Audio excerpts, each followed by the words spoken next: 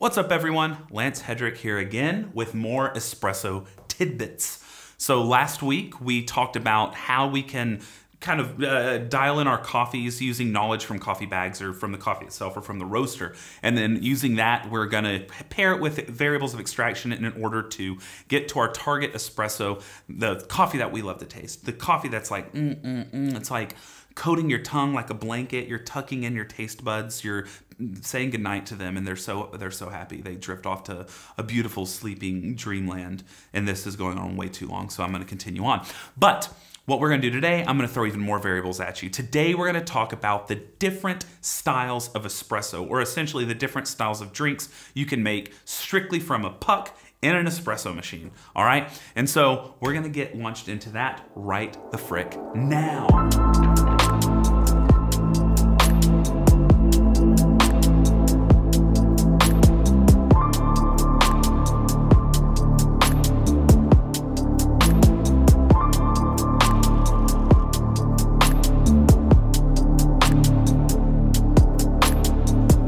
So the different types of espresso we're going to be discussing today are the three kind of OGs. So what is referred to as Ristretto, Normale, and Lungo. And we're going to look at the Allongé, which I've read some places that it's just French for Lungo, and then but in modern coffee, there has been actually a different interpretation of what Allongé is. We'll go over that, and we'll go over what are called coffee shots or Sprovers or Caffé Crema. There are different names for that as well. And then finally, we'll talk about the turbo shot, which I've already done a full massive video on if you're interested in that. But this is just kind of an overview of all these different styles of espresso. So we're going to get right into them. We're not going to be too exhaustive today, just kind of tell you the parameters and what they're made for. First up, we have the Ristretto. Now, the Ristretto shot is a very old school shot. This is essentially where you're doing a 1-to-1 extraction ratio, meaning 1 gram of coffee to 1 gram of espresso yield. Now, what this is going to give you is a pretty sour but incredibly pungent shot of espresso. So the darker the roast, the more or the less sour it's going to be perceived because you've kind of, burned a lot of that out of it, but you're going to have a really, really thick, highly concentrated shot. You could have up to 12, 13, 14 TDS, meaning about 14% of that beverage is in fact coffee. It's very pungent, it's a little sour, and all you're doing here is you're dialing in essentially your normal shot, and then you're kind of cutting it off early, or you can go even finer and you can do a 30-second shot that only allows 1-to-1 to come out. Now, there are obviously built-in issues here. In order to achieve a kind of proper Ristretto, you have to dial in really finely ground coffee. So you're gonna increase the potentials of channels, and you're gonna get a lot of the particulates through the basket into your final cup, but that's really gonna add a lot to your texture. There's going to be a lot of bitterness because a kind of a higher concentration will be those fines and particulates that make it through cell wall fragments, etc. But it's going to be incredibly syrupy, really thick, and very, very coating. So Ristretto is kind of the first style of shot that you might have run into or heard of. I tend to only pull Ristrettos if I'm doing something milk-based. So a cappuccino is really nice with a Ristretto because the coffee punches through a lot more easily through that coffee, a cortado or something else like that. Anyway, that is the Ristretto. Next up, we'll look at just the Normale. So essentially, this is just a typical shot of espresso. You have a 1 in, roughly 2 out, maybe up to 3 out. So 1 gram of coffee to 2 or 3 grams of espresso yield, somewhere around there. Now, this typically takes around 30 seconds on a traditional 9-bar machine, but you can kind of do it however you want. So these Normales, they tend to taste the most balanced whenever you're considering a 9-bar machine. So classically 9-bar machines, which kind of started in 1961 with the Faima, what you have is a ramp up with the pump pushing at a fixed pump pressure, pushing water through the pump until it raises up to 9-bar, and that's where it peaks. And the pump keeps working and pushing water through your puck to maintain 9-bar. Of course, if you don't have enough puck integrity, it's going to drop, the pressure will drop because you can't have pressure without resistance. So as the resistance is failing, you could have a dropping pressure, but I'm digressing. I have a video about espresso and pressure I linked right here. Anyway, with a Normale, you're essentially dialing in to around 25-30 seconds with a 1-to-2 ratio. Now, let me say, as I did in my previous video, that this is kind of part 2 of, You don't have to pay attention to time. Don't worry about time. You also don't really need to pay attention to ratio, but these are kind of the traditional concepts. But with a traditional shot, a Normale, you could do 35 or 40 seconds. You could do 20 seconds. It's all good. But Normale is roughly a 1 to 2 or a 1 to 3 style shot. Next up, we have the Lungo. Now, the Lungo has gone through a lot of iterations in recent years, but originally, it was essentially you've dialed in your Normale and you just pull about double the amount out. So around a 1 to 3, 1 to 4, maybe even a 1 to like 4.5 shot. So that means if you have 20 grams in your basket, you're pulling out around 60, 70, maybe even 80 grams of espresso. And so it's gonna take a little bit longer, and the flow rate's gonna be kind of weird, but you just gotta kind of embrace it. The Lungo is essentially in between an espresso, a traditional espresso, and something like a filter coffee, according to Maxwell, Colonna, Dashwood. I'll link one of his videos down below. He's a huge proponent of Lungos, but he kind of takes a different approach. He coarsens the grind up and tries to do a little shorter shot as far as time goes. So about less contact time. Essentially, you want coarser grounds because with coarser grounds, you have less of those fragments that are going to get through and obfuscate your palate. So if you go a little coarser, you have less of that. If you go coarser also, you'll have a more even drawdown. So you have a more even water column going through the puck, meaning there's going to be less potential channels the coarser you go. So he's doing shorter time shots with around the same ratio. So 15 in, maybe 60 out, all right? And so it's a really great way to kind of straddle the gap between a really strong, bitter, traditional espresso and a really weak a filter coffee. You have this idea of a really aromatic, lesser body, but a lot more approachable shot. So Maxwell is a huge proponent of them. And again, this is just a new way people have been dialing in Lungos, is this coarser grounds, doing a little shorter time, but doing the big, robust ratio. And they're really tasty. I really recommend you. All of these, by the way, you can try on at home on your 9-bar machine. It's gonna work fine. Of course, I would prefer lower bars for some of these, but there's no need to do that. Whatever machine you have at home, you can play with these just with your base pump. Next up, we have what's referred to as the Allongé. Now, this really rose to prominence with Scott Rayo up at Caffé Myriad in Montreal, where he was, that was a very common drink people were ordering, was an Allongé, and he did not like the taste of them. So he figured out a way to really make it taste a lot better. And so now you have, over the years, it's kind of evolved into what's referred to as the Rayo Allongé. And what this is it's around a 1 to 5 ratio at a 4.5 milliliter per second flat flow rate. Now this is where I think it tastes really good there, but of course you can't really control that on a home machine. So all you need to really worry about when you're at home is getting a 1 to 5 ratio pulled in around 30 to maybe 40 seconds. So with whatever you have going on your machine, and maybe even down to 25 seconds, depending on how light or dark the coffee is. And of course, refer to the previous video to see how that would change things. But I digress again. I'm full of digressions today. Jeez Louise, all right. All right. So with the Allongé, what we're doing is going coarser, we're going really fast extraction, and we're doing a massive output. So 20 in your basket, 100 grams out in your cup. So that is a quite sizable shot of espresso, okay? And it averages a really high extraction yield because, again, as I've said many times, yield is one of the #1 things to increase your extraction. So you're gonna be hitting 24-ish% extraction, which is really, really nice. Some coffees taste great with it, really fruity.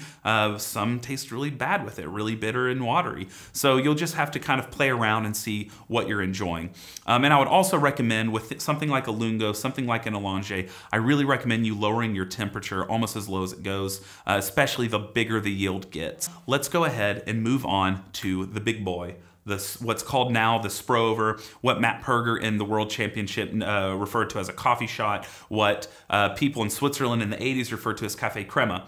We have the big yield tasty boy, okay? This is the filter coffee from an espresso machine. Now I've done videos on this already, and so I'll link my Sprover video here, which is kind of a more modern attempt at it, and then this right here is coffee shots, which is what you can do at home. Essentially all this is you are grinding really coarsely ground coffee. You're putting it in your machine. You can tamp hard, tamp light, it doesn't really matter. Throw it in your machine, and the idea is you want to dial it in to where you get around a 1:10 ratio in about 45 seconds. So you throw in, and of course the time, don't be dogmatic about it. 40 seconds, a minute and a half, it is what it is. But on a typical 9-bar pump machine, 45 is what I believe Matt Perger did on the world stage, and it does a really great job. But if you do 18 grams in the basket, 180 grams out. And of course you can go higher, you can go lower, do it to taste, all right? Try to find that perfect zone for you. This is kind of a guideline, right? And again, I would recommend checking out my coffee shop video that I linked earlier.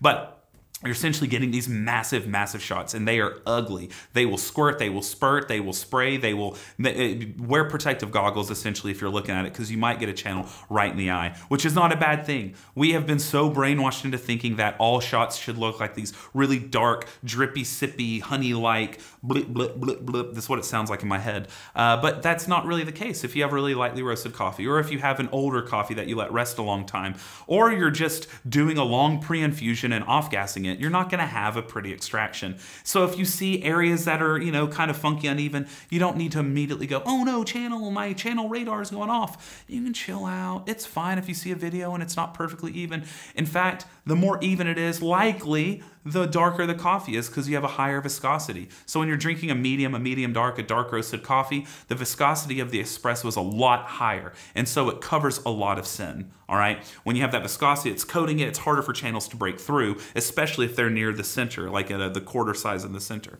So lighter coffee, there's less CO2 escaping, there's less crema, there's less surfactants, there's less everything. So everything is seen. So anyway, don't be worried about little squirts left and right. Use a spouted portafilter if you don't want it to clean up, because there will be a cleanup to be made. Anyway, that's kind of the Sprover. The Sprover variation, as I show in my video, is lowering your flow rate. So technically, you can't really do a Spro over without a machine where you can control your flow rate, but that's okay. You can do this. You can do a coffee shot on a 9-bar machine, and that's what I showed in the video that we just showed. Was with a 9-bar, 8 milliliter a second flow rate style of shot. Now, lastly, we're going to talk about the turbo shots. Linked my video here. Turbo shots are essentially a sub 20-second shot where you're kind of maxing out your pressure at about 6 bar, and it's a really quick coarsely ground shot. It's essentially a short Allongé, or an Allongé is a long turbo. And so the idea here, based off that paper that I linked above, the video on the paper, is you have a more even extraction, you have more consistency, you have less wasted shots. It's less body, higher clarity, and a lot of sweetness. And so these are really quick, really easy to dial in. Now, you might be thinking, oh, I can't change the pressure on my machine. No worries. Baristas at coffee shops have been doing something similar for years, where essentially you're just doing a coarsely ground shot. If you do it coarse enough, the pressure can't raise to 9 bar. And so what's going to happen is it'll raise as high as it can, and then it'll just cascade down until you stop the shot. And so whenever baristas have been dialing in these shots for years and years and years, for decades, they've been finding that these like really fast gushers that they would try as a joke actually taste pretty good. And so for years, this has been kind of practiced in coffee shops, but it's never really been served because it's not proper to serve it. And then recently in online forums, people have, I guess, kind of rediscovered this or discovered it independently of coffee shops, and they call it Yeet, a Yeet shot.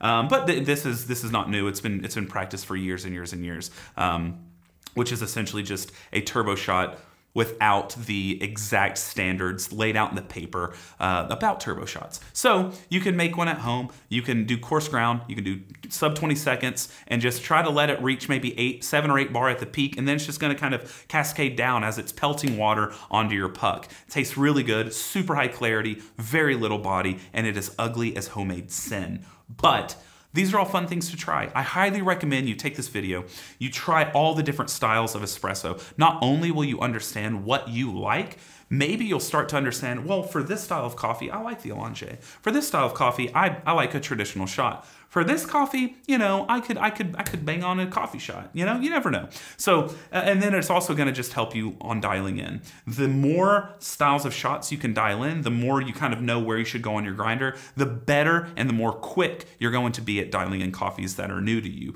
that are experimental processes, different types of varieties, different species. Right? We're getting more and more species that people are discovering and making good, like the Eugeenoides that's been on the world stage. It's not a new species, it's the parent of Arabica. Robusta and Eugeenoides fell in love and they made Arabica, right? And so anyway, I keep slapping the table. I'm making points. I'm like Dwight, on The Office. Any Office fans? Tell me below. Anyway, that is the video. All the different styles of espresso. There's obviously more we could dive into, but I think that is good for today. So go, brew some, taste it, slurp it, stir it, drink it, you know, do the Daddy Hoff. Dial in a coffee shot, dial in an Allongé, dial in a Sprover, a turbo shot, a Normale, a Ristretto, a Lungo, whatever you want to do. Dial those in, taste them side by side, get hella caffeinated, and then debate with your friends which one's the best. Or don't, it's up to you, I don't really care. But you know, I'm just glad that we were able to spend this time together. And I would like to ask you while I have you, hit that subscribe button, leave a comment, like the video, share the video, party with the video, drink coffee with the video, whatever is awesome for me. I'm excited to interact with you down below. Let me know which one of these is your favorite, or if you have any type of preference, like if you like Lungos with a certain style of coffee. Let me know below. Let's engage. Let's talk about these. And I hope you brew something tasty today. Cheers.